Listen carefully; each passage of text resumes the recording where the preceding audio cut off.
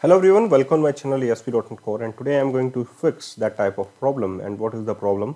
When you take username and email, both are different in identity server. You can say that ASP.NET Core identity.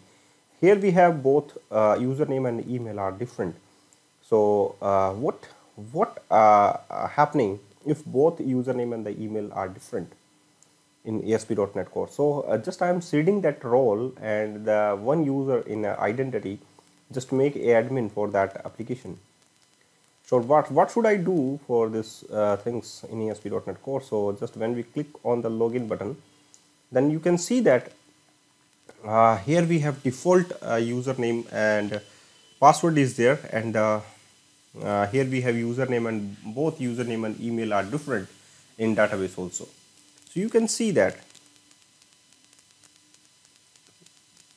Wait for some times and you will see. Here we have the username and the password are different. Here we have username and email are different. Sorry. So what should I do if you got that type of error message like that? Okay, that password is click to login, and you can see that this types of error message will generated identity invalid login attempt. So if you are if you have username and the password, if you have username and email are different, so must make because sign in async method actually check the username. So here you can say that both username and the email are same in the identity. So you can just add email and pass that email into the username. So if I change that username and if I make some changes in username and the email, and both are same, then your problem will be resolved easily. So just change this email with the username. So replace the email with the username. So email and the username are the same in identity, and your problem will be fixed. So you should take email as well as username in identity server, both are the same,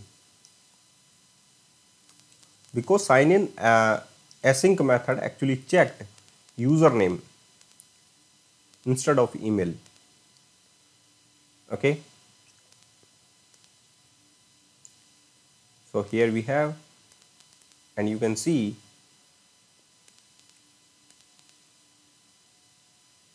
here we have user and email and the passwords and admin, etc.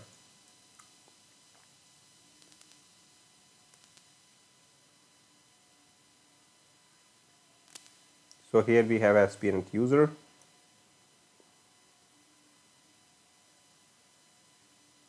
So here we have application user, and the username and the email are same. So your login error are removed easily.